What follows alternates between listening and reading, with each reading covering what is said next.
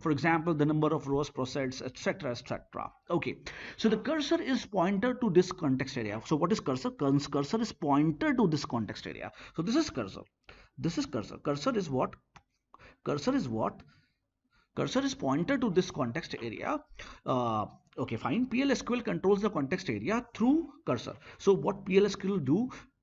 PLSQL controls this context area using what? Cursor. Fine. Okay.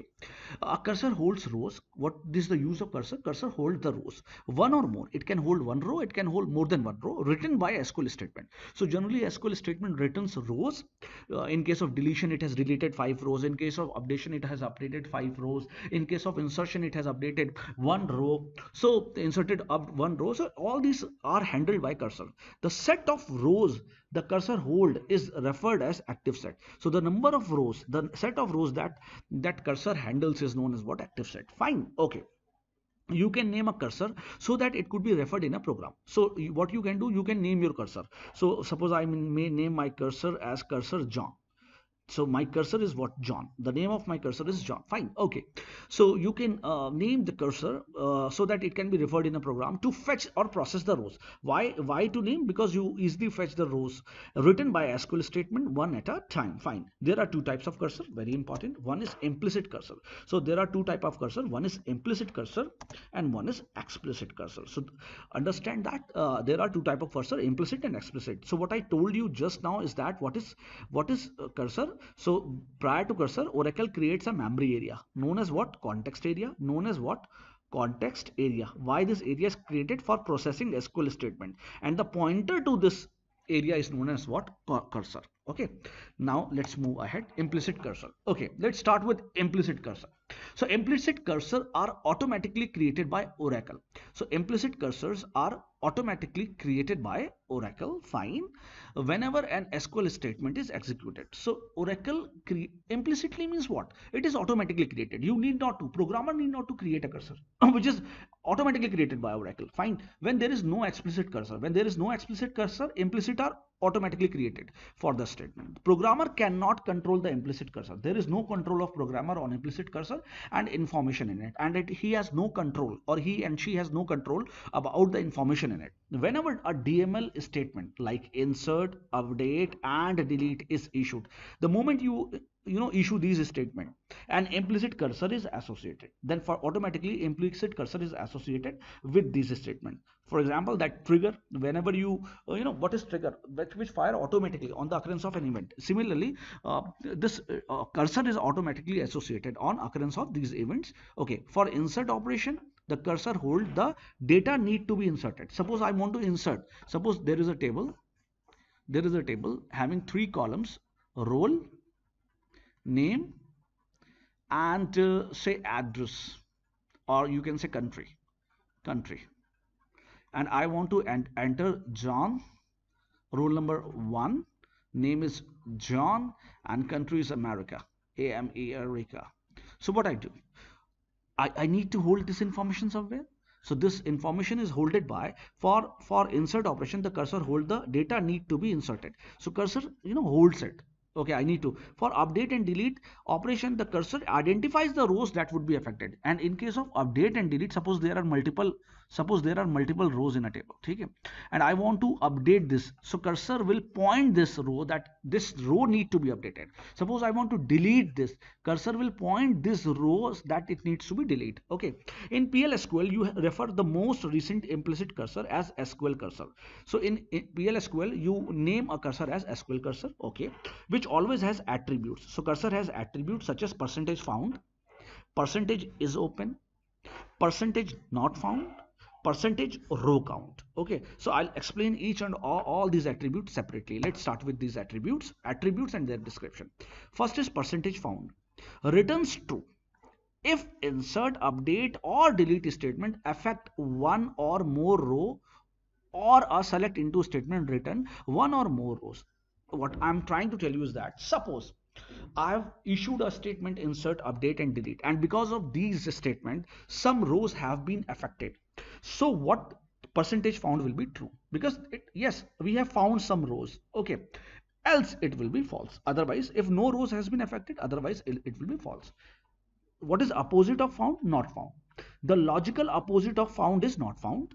Okay, it returns true if insert, update, delete statement affect no rows.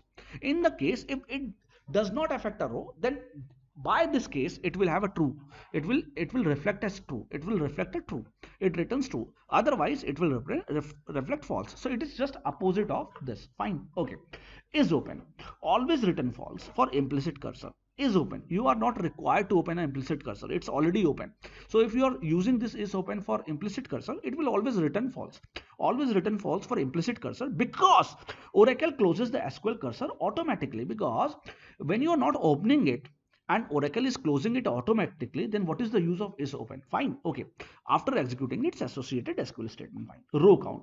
Fine. So the number of rows affected will be written by what? Row count. Suppose by update I have affected 5. So row count will written 5. Fine. And I've deleted 5. Then row count will delete 5. I've inserted 5. Then row count will reflect 5. Okay. Fine. Okay. Let's move ahead. And then comes very important, explicit cursor. So implicit cursor are cursor which we have no control. But what about explicit cursor? The cursor which we create. Okay, so the explicit cursor are programmer defined cursor. Okay, which programmer defined is called explicit cursor for gaining more control over what cursor? Context area. So I just told you what Oracle create a context area, that is memory area, and that memory area is pointed by cursor. So in order to get more control on this context area, we create what? Explicit cursor. Explicit cursor. Fine. Explicit cursor. Okay. An explicit cursor should be defined in a declaration section. So we have some section, and one section is known as declaration section, and during that declaration section we define that what? Explicit cursor. Fine. Okay. Of plsql block. It is created on select statement. We always create cursor on select statement. I'll just show you. Just read it. I'll just show you.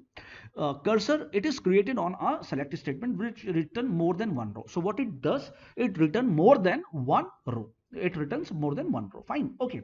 Which returns more than one row. The syntax for creating an explicit cursor is, so the syntax is cursor, you write cursor, then you write cursor name. It could be anything. It could be John, it could be Ala, it could be Alia, it could be Jasmine, it could be any. Cursor name could be any name. Okay.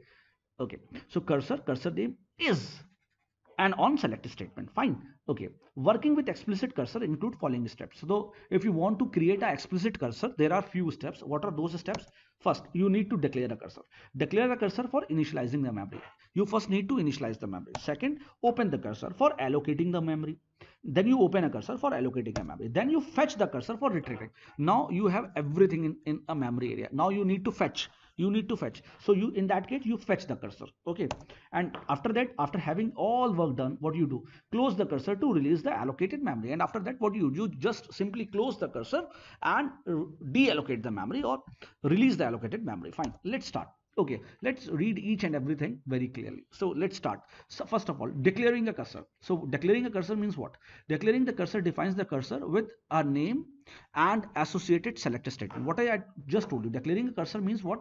Define a cursor with name. Declaring means cursor should have a name and select statement. Fine. So let's see the example. Cursor name is C customer, is, then select statement. Then what you want to select? Which column?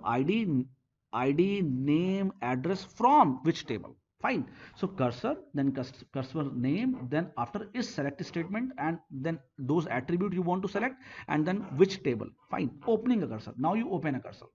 Open a cursor means allocating a memory. Open a cursor allocates the memory for the cursor and make it ready for fetching the rows. Fine. Written by SQL statement. For example, we will open above defined cursor as follows. What, in order to open a cursor, what we write? Open, then cursor name. Our cursor name is what? C customer. We have created a cursor by C customer, so we have opened C cursor. Now we want to fetch the cursor. So we want to fetch the cursor. So in order to fetch the cursor, we should have some variable where you fetch the data on some memory. So you are fetching a cursor. So fetching the cursor involves accessing one row at a time. So what do? You access one row at, suppose a table has 5 rows. So what you do? You access one row at a time. First, second, third, fourth, and 5. For example, we fetch rows of above opened cursor as follows. Fetch, then customer names, then cursor name, then into watch in which CID, CNAME, and C address. These are variable which you have created. So what will happen? Actually, ID will come here. What will happen? ID will come on a CID, name will come on a CNAME, and address will come on a CAddress. Fine. And finally, what you do? Finally, you close the cursor. The moment you close the cursor, what happened? You close the cursor means you simply write, you release the memory. Close C customers, and you close the cursor. Hello. Okay, fine. So you have closed the cursor. Now let's move further. And here is the example of cursor, and so you can see this. Let's see. Cursor declare. Declare. Then you have declared few variables: CID, that is of integer type, CNAME, that is of varchar type, size is 20. Then what you named a cursor as CIMP. You named a cursor as CIMP is select statement. You are selecting EID, ENAME from IMP. You have IMP table, and from IMP table, what you are selecting? You are selecting EID and ENAME. Fine. Okay. Begin. You begin. Okay. On begin statement, you open what cursor? What is your cursor? CIMP. You have just created CIMP. You have created CIMP. This is CIMP cursor. You opened it. Fine. Then there is a loop. Why loop? Because there are not one row. There are more than one row, and you want to access more than one row. What do you do in C programming? You create a loop. Here you are creating a loop. Then what you are doing? You are fetching what? CIMP. You are fetching this cursor into what? Into this variable which you have created. Which variable you have created? CID and CNAME. So what you are actually doing? You are fetching EID in this and CNAME in this. And finally what? You are saying exit when CIMP is not found. The moment you see that there is no fetching done, then you what do you do? You just exit.